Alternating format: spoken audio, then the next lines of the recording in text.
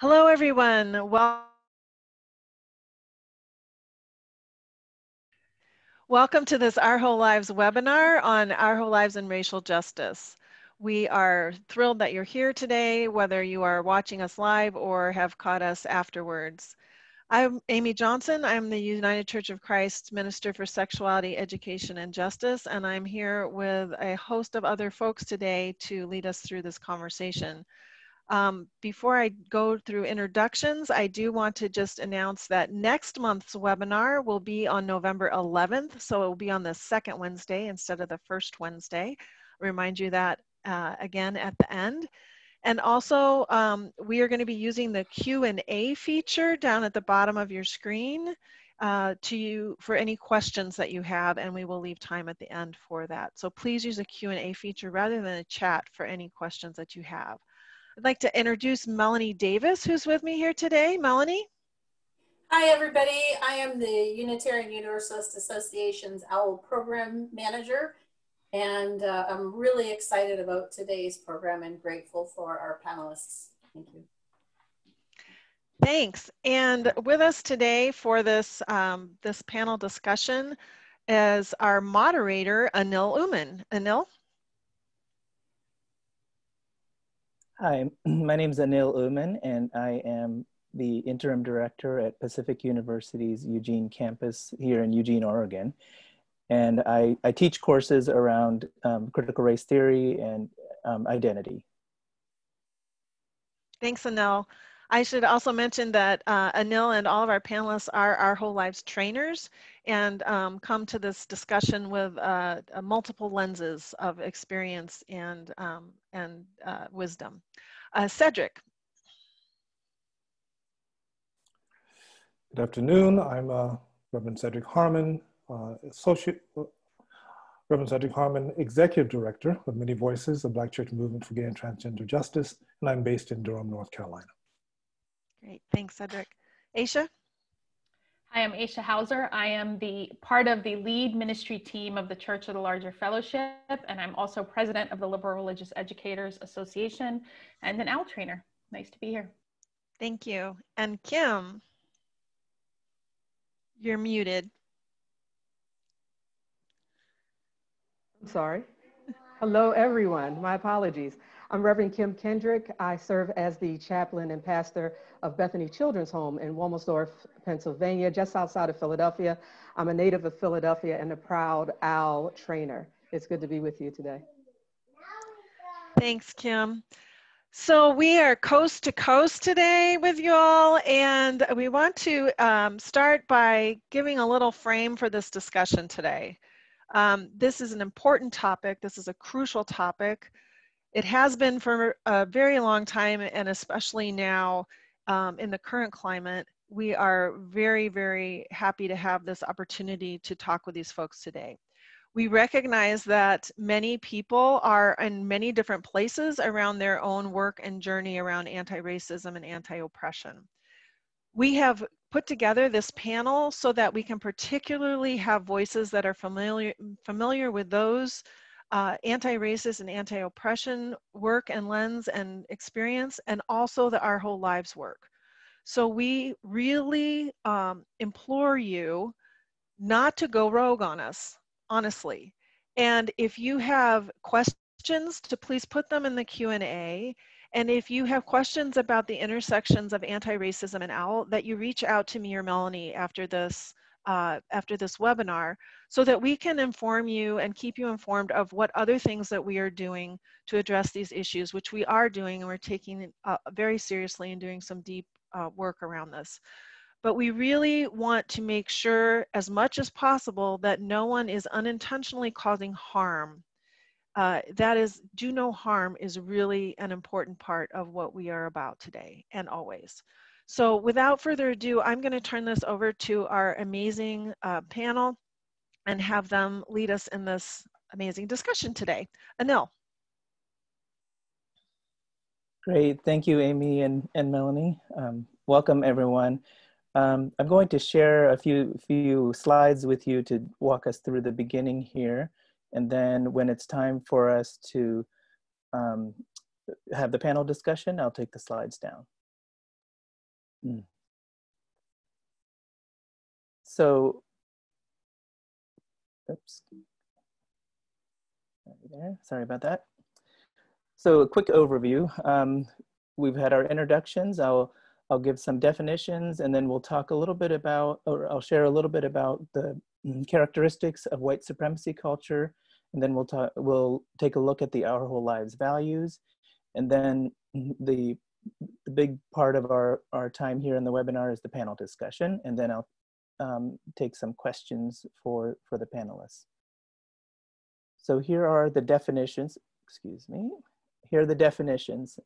Anti-racist, one who is supporting an anti-racist policy through their actions or expressing an anti-racist idea. This is from Ibram Kendi's book, How to Be an Anti-Racist. And, excuse me, white supremacy is the manufacture and maintenance of systems and structures for whites only. This is from Reggie Williams from an article in the Christian Century. Another thing that Ibram Kendi says is that definitions anchor us in principles. And one of the things that we were hoping to connect and interconnect in this is our whole lives values and anti-racism. So giving us a starting point, not an ending point, but a starting point for the discussion to enter into this discussion around anti-racism anchored in our own principles and values.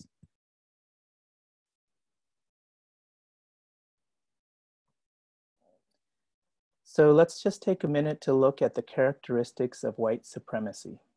I'm just going to read them and just take it in, think about how they show up in your life, and no need to overthink it, but just for right now, just taking it in.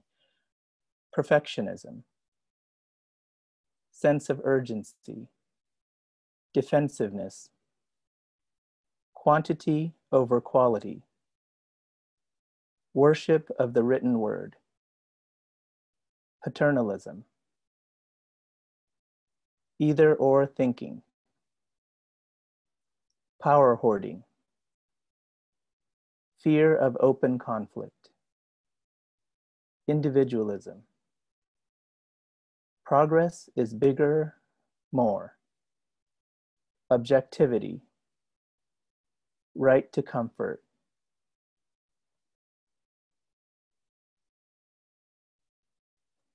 now take a look at the Our Whole Lives values. In the K through 1 and 4 through 6, the ones that are lifted up are respect, relationship, and responsibility. These are considered the 3 R's of the childhood sexuality education. For the 7 through 9 and 10 through 12 curricula, it's on the right: self-worth, sexual health, responsibility, and justice and inclusivity. So I'm going to go through a series of questions now. So thank you for taking a minute to set our compass and frame the discussion for our panelists. So we'll get started with our questions, and I will take the slides off.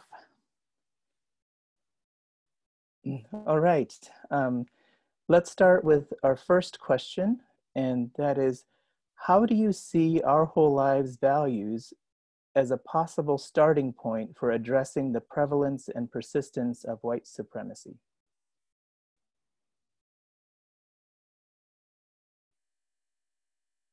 Do you want any one of us to start? Yes, any one of you can start. Sorry, I didn't. I think when I was, I'll start, Aisha. I think already the premise of respect, relationship, responsibility, and explicitly naming justice and inclusivity in our values as a start. And the part that I think also needs to be lifted up is self-worth, and how society, the messages in the media, which Owl talks about, we communicate about messages about our bodies and who we are different depending on our identity, social location, ability. And so that while that is named in Owl, I think there is room for naming it even further to be so clarity is our friend, and as explicit as we can be will help dismantle white supremacy, some of the characteristics. So fear of the reason why we tend to kind of take the circuitous route sometimes to points we need to make is fear of open conflict. But if we say the uncomfortable thing, I mean, we're already talking about sexuality, which, you know, half the world thinks is uncomfortable if you say anything, but, you know, we have different names for different body parts. So we're already there. We just get there in terms of race as well. I'll leave it there. Thank you, Aisha. I want to piggyback off of that. Thank you, Aisha. And things that were said already, I think specifically on the value of responsibility in the current climate, specifically what is just now happening with leadership in or under this current administration and leadership trying to get a stimulus package, right? And then a leader coming along and saying, no, we're not going to do that, or we're going to stop talks on that, right?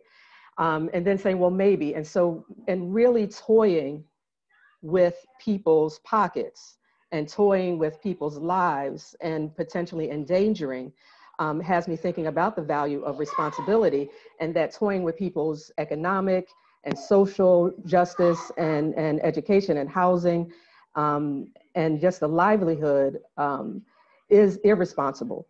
And so with that responsibility, we have a responsibility to be a healthy self, a healthy individual, our communities, as well as our immediate self. And so when Anil brought up the characteristics of white supremacy, that individuality is irresponsible. And so that's how I see the value of our whole lives, the values that are embedded within our whole lives, intersecting with anti-racism. And I'll leave it at that. Thank you. So this is Cedric. So as I was thinking, well, thank you, Aisha and Kim, I was thinking about the reality that a vast majority of us have been misinformed around sexuality. Our starting point is from a place of misunderstanding and confusion. But the same is true around race. Our starting point is a place of misinformation and confusion, and also therefore fear of even engaging in conversations around sexuality and conversations around race. The values become a portal. As a matter of fact, it becomes the bedrock of the music because the values are the music. So if you think of the bedrock being those values and that being the scales and also the treble clef or the clef that the music is played on, then these values give us a way in to these very complicated conversations around sexuality and around race, because the starting point becomes those values, and that sets the rhythm and the tone by which we will engage in these complicated conversations. Thank you. Amen, someone says. Amen, definitely. All right, so question 2.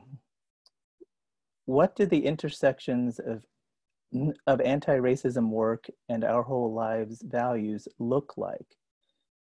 You may select an OWL value and share how you think it aligns with active anti-racist work, or just speak from wherever you want to.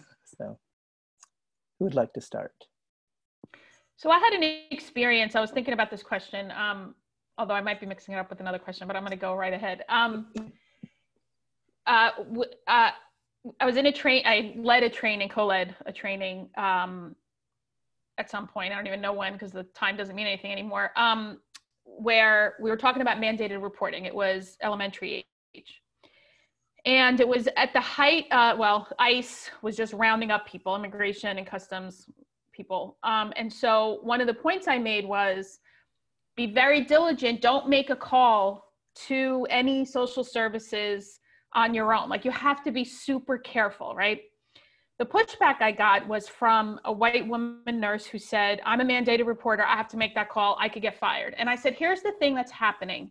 To Kim's point, nothing happens in a vacuum. We are in a political climate right now where we're gonna have to make decisions between our individual selves or caring for community and keeping people from being killed or deported or both. So what I said to this woman is, you don't know if you're making things worse. What if you make a call and there are undocumented people in the home?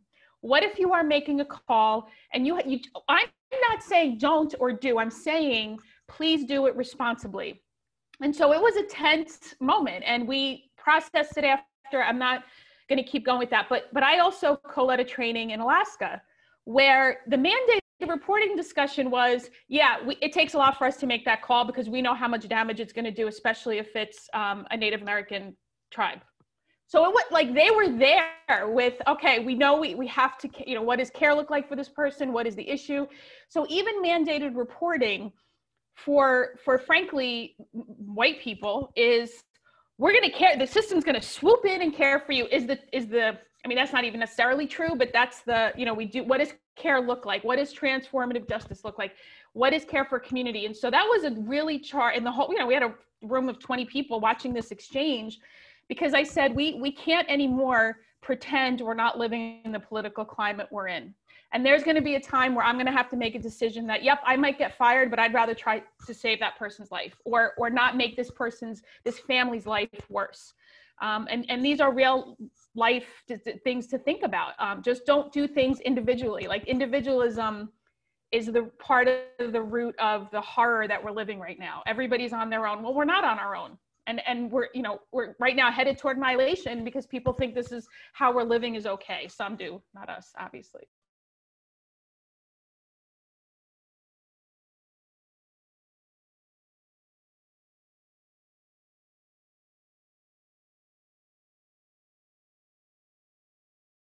Okay, I'll go with Cedric again.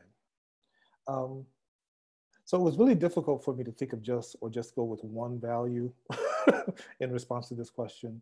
So I chose two, although all of them actually apply. Responsibility, as Kim was talking about earlier in our time together, we are called to enrich our lives by expressing sexuality in ways that enhance human wholeness and fulfillment and express love, commitment, delight, and pleasure. So when looking at anti-racism work, this idea of enriching our lives and our ability to express our full selves is core and is very much tied into doing anti-racism work. And then, of course, justice and inclusivity naturally fit in with the work of anti-racism. As a matter of fact, if you think about what we're actually doing in confronting racism, is we are calling out and claiming justice equally applied to all flesh, which leads me to a brief story. So I was reading earlier in the week, and I was looking at a story of a young ballerina who spoke about their experience in learning ballet. And there was a particular experience where the instructor said to the class, please go out and buy flesh-toned tights. And so this young woman, being a person of color, being a Black girl, bought tights that matched her skin tone, brought them back to class, and the instructor said, no, I said flesh tone, because the instructor's understanding of flesh tone was through the lens of whiteness. And the student understood that my flesh is this tone. Why would I buy tights that do not match my flesh? And this student valued their own flesh. These are the ways in which we are not being justice seekers and justice makers, and the ways in which we come with a lens that is unexamined and we do harm, even when we think we're just being correct.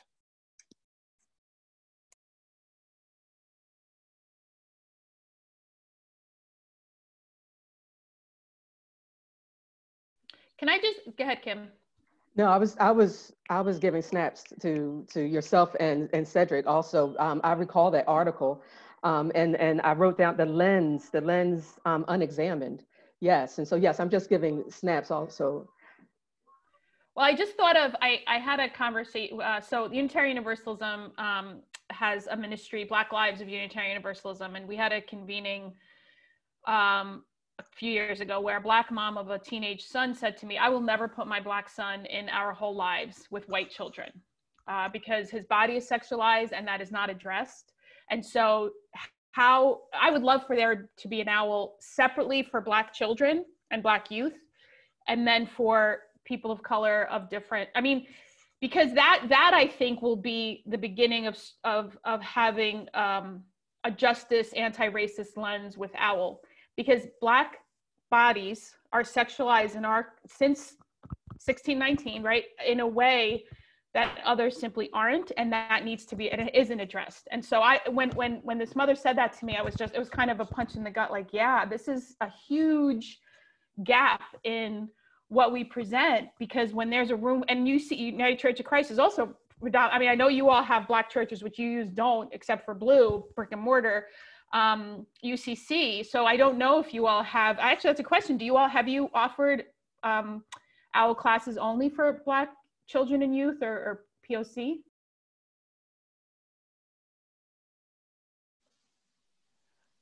If you're asking about the United Church of Christ, UCC, yeah, I know you don't. There are some churches that are predominantly people of color, and we have had a training with all African American participants. I'm wondering, Kim, if you want to address that question. I was going to jump in, yes, and that I would say not a formalized invitation, but just by the way in which specifically the congregation that I was senior pastor in Philadelphia, and the demographics, I would say, of our congregation in a neighborhood, we were almost always 100% children of color, youth of color, leaders of color, the facilitators of color. And I agree that the code switching that often happens did not have to, because the context was already there. And even specifically in Philadelphia, when someone talked about that John, right? We didn't have to explain what that meant, or when someone had a reference to something that may have been specifically cultural, we didn't have to explain or act differently outside of ourselves. And so, but I agree that does not often show up within OWL. It doesn't often show it, and so it would be something of a welcome to have OWL specifically offered to people of color, specifically Black folks. Yeah. Thank you all. I had a little bit of technical difficulty and I'm back. I think we'll move to the next question. Can you all see me okay, panelists? Okay, thank you. Great, we'll go to the next question. I apologize for the technical piece here. What are your recommendations on how OWL facilitators or trainers can operationalize an anti-racist lens when implementing the OWL curriculum? Okay, I'm happy to go first on this one. I've been waiting for this question. I love this Thank question. you, Cedric. So when I read the question, the first thing I thought of is I thought of the experience that I had co-training with Lynn Young. Now, Lynn Young and I are not twins by any stretch of the imagination. I'm a cisgender, same gender loving man of African descent, grew up in the Midwest with Southern parents, spent time in New England. And Lynn is not those things. But we co-trained, and we co-trained with an extraordinarily inclusive and diverse set of facilitators, both ethnically, gender-wise, culturally, just very, very, very diverse in Pilgrim Furs. And so we were doing this training, and so Lynn and I had not ever met before. We spent time together at dinner. We went back to our housing for the night. And Lynn said, well, Cedric, do you have any music that you'd like to play? Because I like to wind down. And so I chose music that I love, without knowing if it would at all appeal to Lynn. And Lynn loved the music that I chose. And then Lynn said, would you play music tomorrow and for the days of the training? Could you like put together a playlist? And I chose a playlist that was a mix and blend of various styles of music from all kinds of different ways and genres of music. And in that very, very diverse and inclusive room, you could see individuals who identified with specific music and also had curiosity about music they were not familiar with. The simple invitation to be authentically me and Lynn to be authentically Lynn, and recognizing that we had a diverse crowd, set the tone for the entire time together. And people appreciated the diversity that had been worked into our plans around the training. It's those simple things that are not simple. They are huge in terms of creating an environment where diversity is welcomed and not shunned.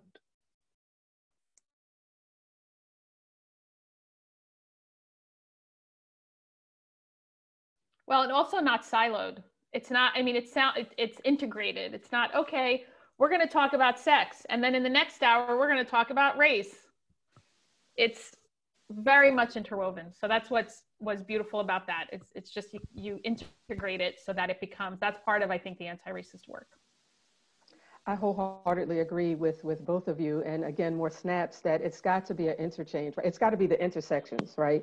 The intersectionality so that people bring their whole selves, that I'm Black, I'm a mother, I'm a Christian, I'm a same gender loving. And so how does all that fit? You know, we don't leave the house with just one shoe, right? So we've got to bring everything with us at the same time. And so the playlist has to be there. The shared language has to be there, the space. And thinking about who's at the table, who's not at the table, and then getting more chairs to widen the table as well. And so again, interchange. And so one of the things that I wrote down, I think it's already been brought up also, that we can't avoid things.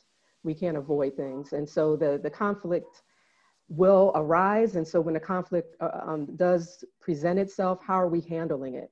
How are we admitting that we're uncomfortable? How are we admitting that we don't know? We don't know. And when we don't know, not always going to the people of color in the space to say, what can I do? Where do I go?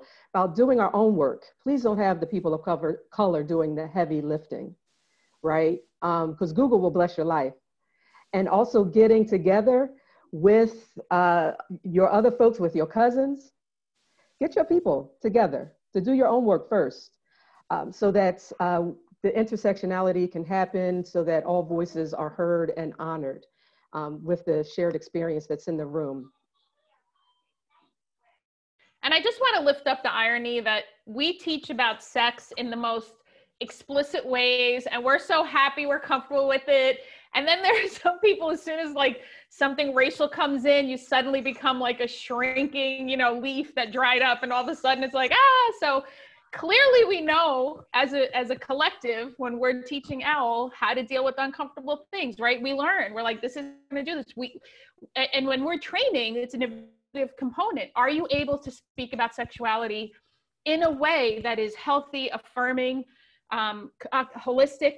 So that needs to be also included about race, is what does that look like? So we know how to do the thing, now we need to apply it with difficult conversations about race. It reminds me of church in terms of that we can preach the gospel and give people hope and be uplifting, but the minute we talk about money or sex or race or politics, it's crickets. Right? And we've got to call it out. We've got to call it out and name it. And I know, Anil, you're going to bring up the conversation about the circles of sexuality. And so one of the things, and should I just let you bring up that question first? You go for it. One of the things I was thinking about with the circles of sexuality was how can we interchange those, right?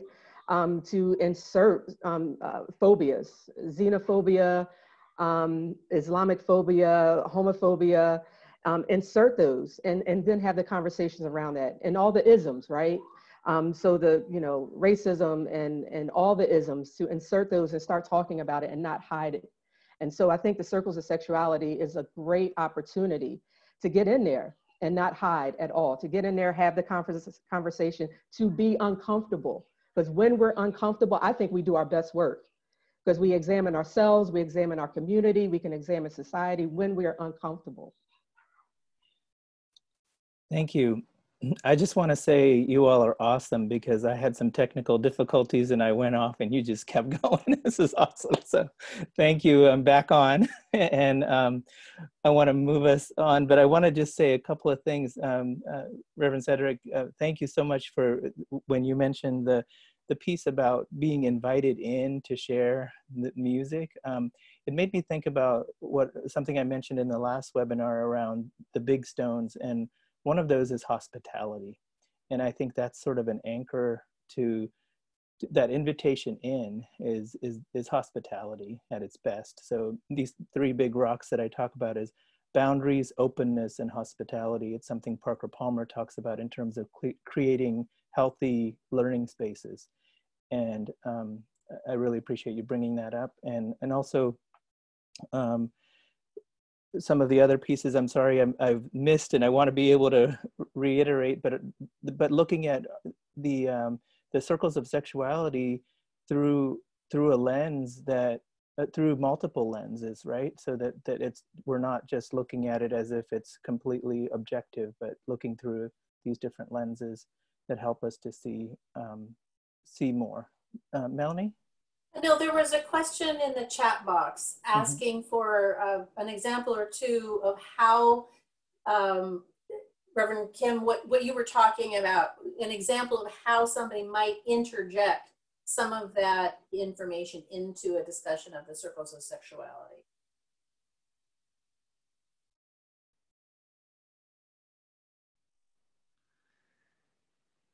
Kim, did you hear that? Kim, I'm wondering if you want to take that, or if you would like one of us to take that about how to. Oh, we can't hear you. Sorry. You're on mute.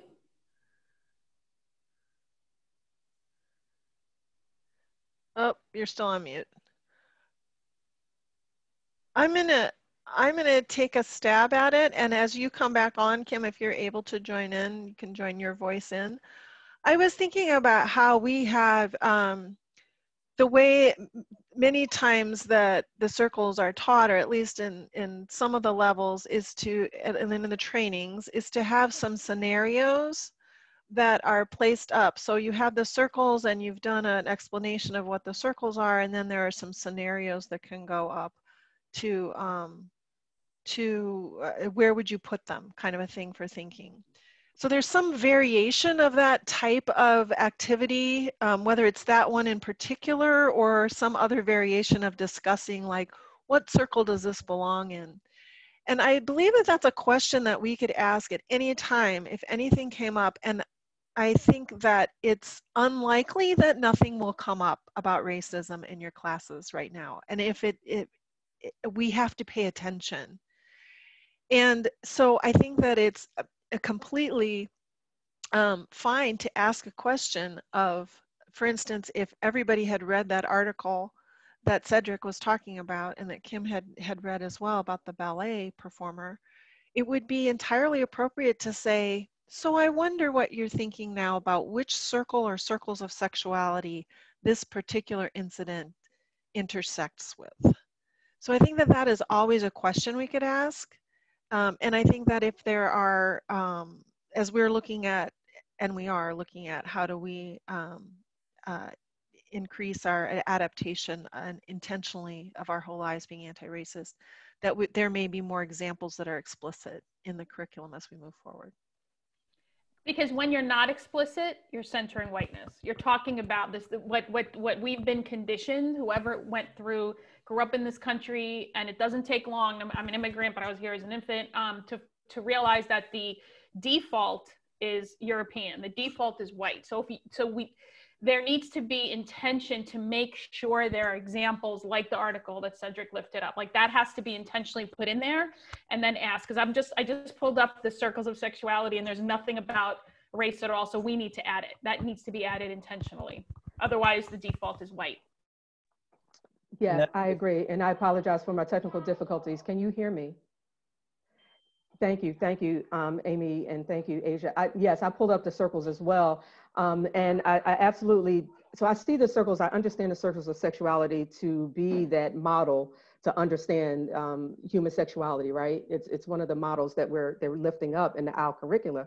And that none of them act in isolation. And so I see sensuality and intimacy and sexual identity and sexual health and reproduction and sexualization. And as we do the exercises around that, centering what the core values are. And so I agree in what Amy stated as well. If we pull out all of those, and what I'm saying is to replace them.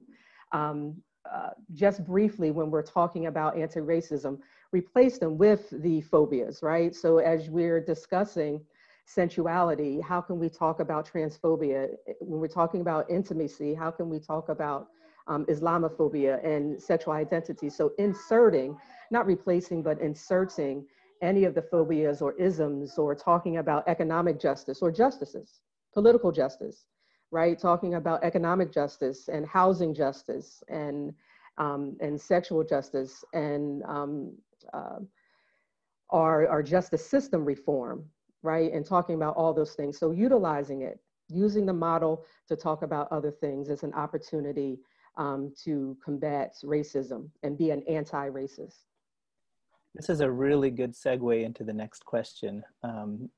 It's in the Christian Century article, Reggie Williams writes that white supremacy is the manufacture and maintenance of systems and structures for whites only. What could a more inclusive anti-racist space for comprehensive sexuality education look like? And you started talking about that when we're talking about the circles of sexuality and inserting opportunities for us to be able to really talk about this more overtly. So is there anything more that you want to add to that in terms of this? White supremacy is the manufacture and maintenance of systems and structures for whites only. How do we make a more inclusive our whole lives? So just before you, Kim, so I was in preparation for our time together. I was doing some reading, and Junot Diaz has this quote. And Junot Diaz says the following: "We live in a society where default whiteness goes unremarked. No one ever asks it for its passport." So when we come to the conversation around sexuality, the default, Aisha, is whiteness. But the moment I walk in the room as a trainer, I bring the history of my body and the bodies of my ancestors to my facilitation and training. And I cannot come to conversations around sexuality without understanding in my very body the ways in which bodies like mine have been hypersexualized, oversexualized, viewed as predatory. You think of it and you name it, that's the reality. And I cannot train without that awareness showing up in my training.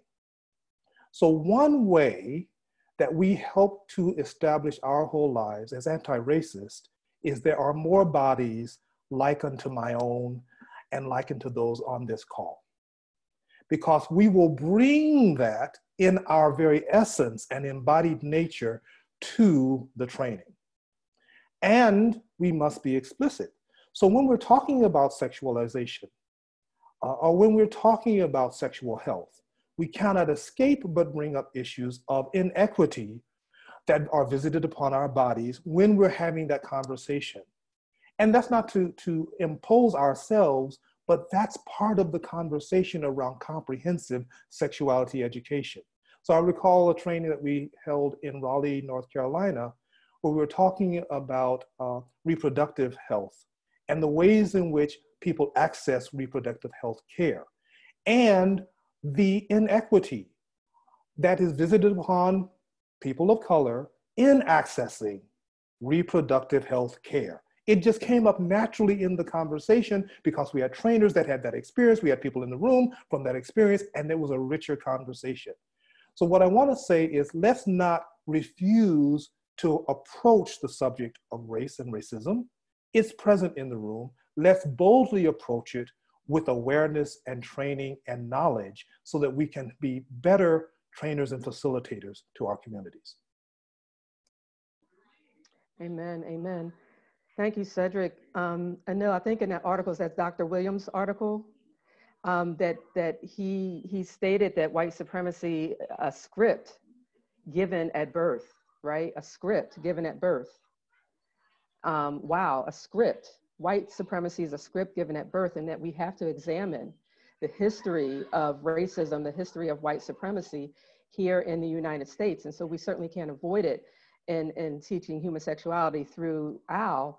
And so I just wanted to bring up briefly, again, the decentering whiteness and giving a definition for that and what it means, in addition to talk about white supremacy and white privilege, and how in presenting the OWL curriculum, also the heteronormativity that sometimes can permeate when we're doing our workshops and when we're presenting OWL, that the heteronormativity can sometimes creep in, no matter good intentions, and thinking the norms and the language that's used, right?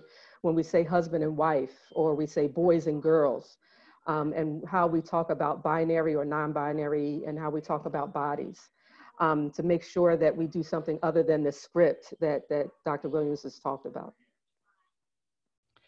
If I may, also own that OWL is not neutral. So, and it is a political, and it's getting more so with the announcement by 2 justices that they're not into marriage equality anymore. And so if we're going to, OWL being we is who I'm talking about, is affirming of all genders, of sexuality. And so then it can't suddenly become neutral about race, because I say this as someone who's gotten feedback from people being trained, because I'm very clear that I'm not neutral. And I think I've referred to the president as the hate pumpkin. I got feedback about that. Anyway, that was inappropriate. We're not neutral, because neutrality takes the side of the oppressor. So when we begin with the place of OWL is not a neutral curriculum, and it shouldn't be, because it is right now becoming more and more countercultural, and where at one point we thought, yay, this is progressive, it's now in a way like opposite of the Handmaid's Tale, right? They're ready to put a handmaiden on the Supreme Court. So let's go all the way and reject the script that we are given at birth, because that's the truth, because when we stay neutral, we stick to the script. So know that we are unapologetically going to disrupt the system. We do it with sexuality, and we need to do it much more holistically and include anti-racism. Thank you. Again, this is the next question that I have, is about the racial script. So nice segue, but you all are right on target here. What can OWL facilitators offer in the rewriting of the so-called racial script or the racial script that simultaneously humanizes so-called whites and invents categories of otherness intended to justify both economic and sexual exploitation? And I just want to say, this question was inspired by Toni Morrison's thoughts on the origin of others, and then Reggie Williams' Christian Century essay on the racial script. So what can OWL facilitators offer in the rewriting of the racial script that simultaneously humanizes so-called whites and invents categories of otherness intended to justify both economic and sexual exploitation? Love this question. These are great questions overall. They're really wonderful questions, very thoughtful. So one of the things that comes up for me around this question is, without intention sometimes, Blackness, communities of color, people of color are problematized and become a problem that must be fixed or become an issue that must be addressed, when in fact, we are human beings gifted with the good gift of sexuality as all human beings are, and the diversity of that sexuality. So when we approach anti-racism, we're addressing that issue, but the people are not the issue.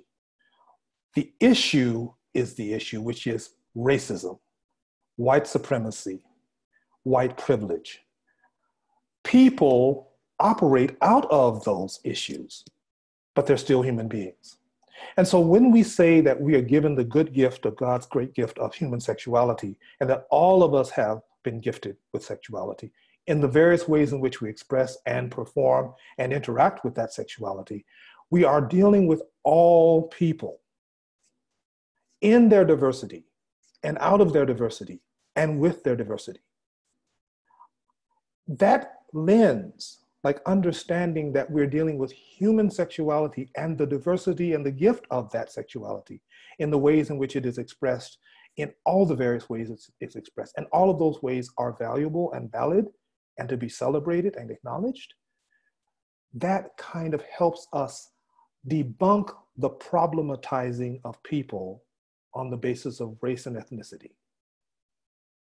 So I'm inviting us to think large and not make people the problem, but name the issue of racism, white supremacy, white privilege as the problem, not the people. Very nice, thank you. Aisha or Kim, do you have a response for this question? I think Reverend Cedric just went ahead and name it. I mean, yes, and so I think yes, that his words, his sentiments, his prophetic voice, absolutely. And thinking also about Al's program assumptions, right? That sexuality is a good part of the human experience, and sexuality includes much more than sexual behavior, and that people need to also examine themselves and the part that they play in racism and carrying out. So we talk about the Karens of the world, right? And I'm so sorry for people that are named Karen, that now the name of Karen of folks calling out on barbecues and people selling items or just doing their daily thing, invading and feeling as though, going back to the characteristics of white supremacy, that the individualism, just pervading and not being responsible enough. And so again, Reverend Cedric, thank you for your prophetic voice. I think one is, thank you. Yes, thank you, Kim. Thank you, Cedric, Reverend Cedric. I think, thank you, Reverend Kim. Agreeing that we are operating on a script, or agreeing, recognizing, because there's still, even among white liberals, the pervasiveness of a meritocracy, which we know is bullshit. Like it is not real. There is no meritocracy in this country. And that goes to individualism. So naming, like no one would argue the earth is flat. So we're not going to argue that we're all operating on a script we've been given, especially in the United States, and it's global. We've exported white supremacy. I mean, yes, the British did. We made it worse, the United States, but times 10. So naming that we are operating on a script that we need to rewrite and dismantle. We need to burn the script. And that is a shared reality that we need to have and not argue about. That's a fact. The fact is this, and then we go from there. Thank you. Those are the questions that I have for our panelists. And I see that there are some questions coming through the Q&A, and I think we are right on time to take some of those. Shall I start that, or Amy, would you want to, can I just go ahead and? I would, yeah, I'd be happy Perfect. to. I wanted to address a couple of things. One is that somebody was asking about, is it a missed opportunity not to raise it when we have a captive audience? So I want to just kind of revisit this idea of what I said at the beginning. And what we're looking for is accountability, that you make sure that when you are discussing, I think particularly, let me just name this, What I'm actually talking about is white people in primarily white congregations with primarily white participants. And if you are addressing racism, that you are doing that not in a vacuum.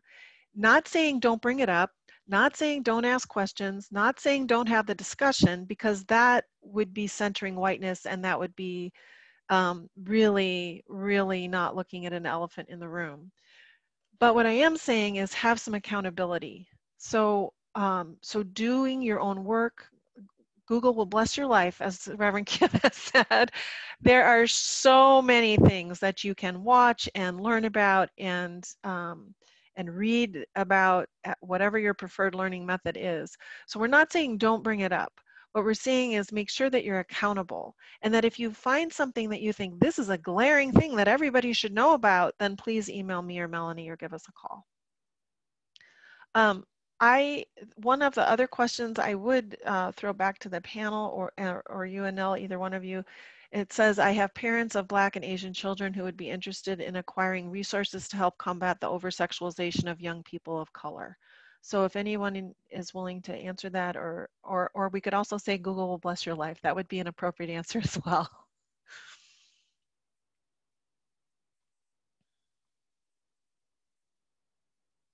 I think folks might be, I'm seeing mouths move, but not hearing anything. So if you have an answer, please unmute yourself.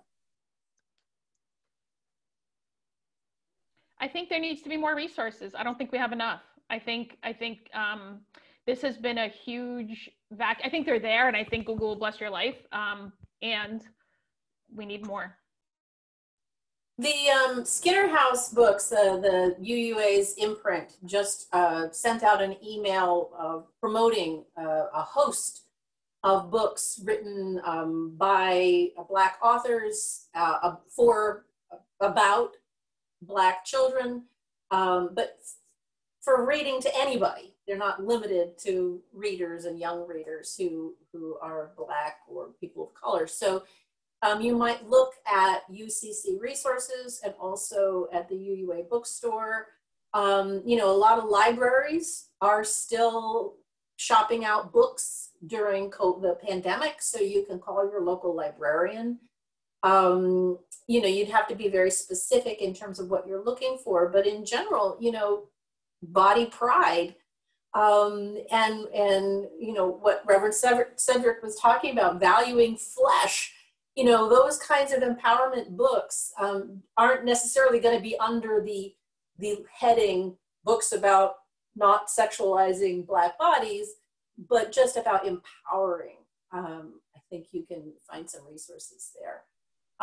There was a sort of off-topic question, but I want to get to it quickly. Somebody asked about how people are doing OWL during this COVID era. These webinars were started as a way to support folks in thinking creatively about how to serve youth and other OWL participants. If you go to the OWL page on the UUA.org website, it's UUA.org/RE/OWL/facilitators. There's all sorts of resources there. Amy's resources are a little easier to find. You just go right to the UCC.org, type in OWL in the search bar, and you'll get all sorts of resources. So both places, you can find tips for how you can serve your typical OWL participants during this time when it's not safe to gather in person. I want to just also take this opportunity to lift up that our next webinar in November will be with Marshall Miller and Dorian Salat, who have authored the revisions for K1.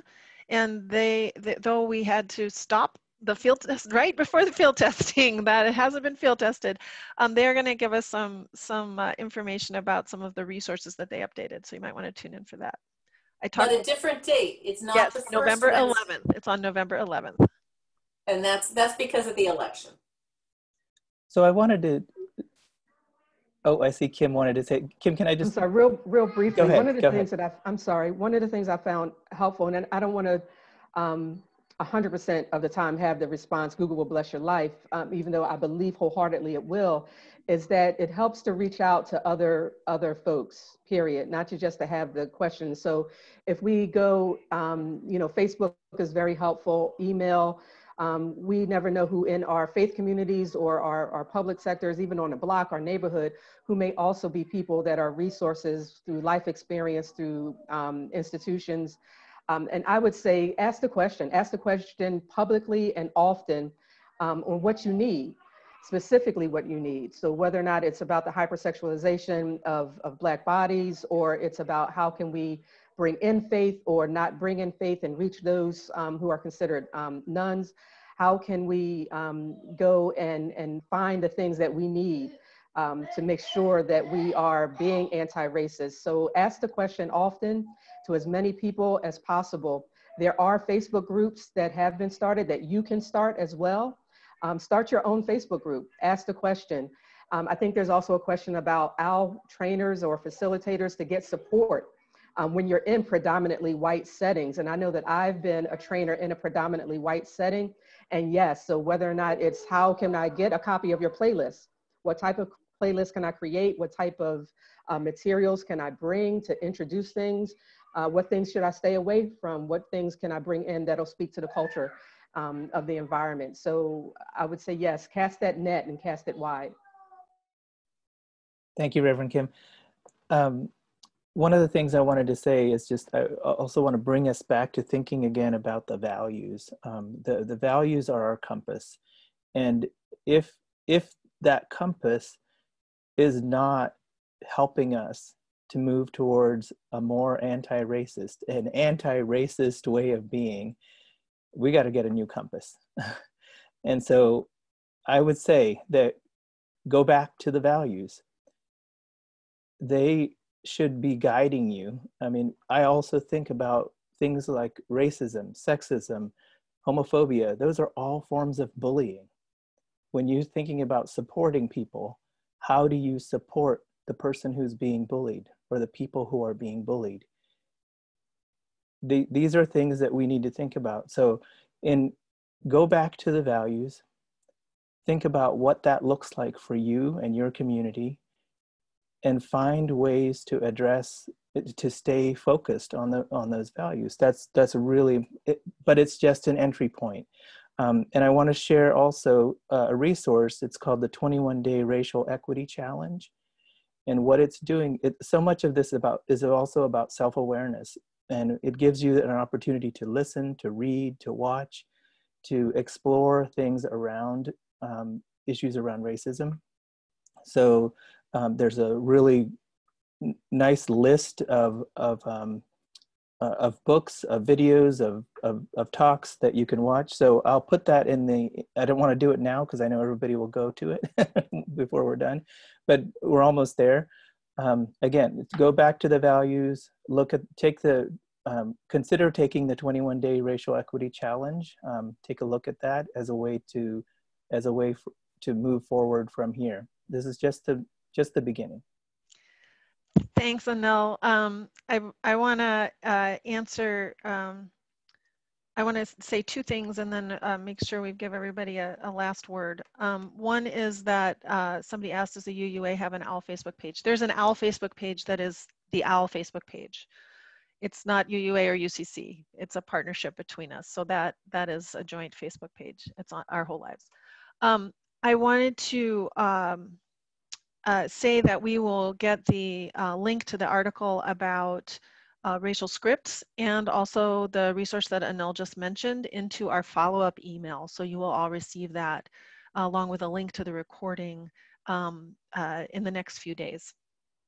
Any last words? Fantastic, amazing, beautiful, beloved panel.